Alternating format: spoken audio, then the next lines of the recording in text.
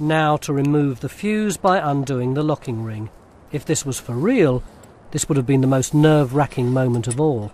Okay, now you've removed your fuse locking ring. Yeah. You attach a piece of string through the loop on the Crabtree. Yeah. Oh, it's coming. Yeah, that's not ideal, is it? The idea is you'd then retire to a safe distance and pull the fuse. Oh, I thought I'd done really well then. I'm supposed to get back there and pull it up, am I? You are, yes. Well, I've done it though, haven't I? You've done it now, yes. If that had been a real bomb, that one small action could have killed me.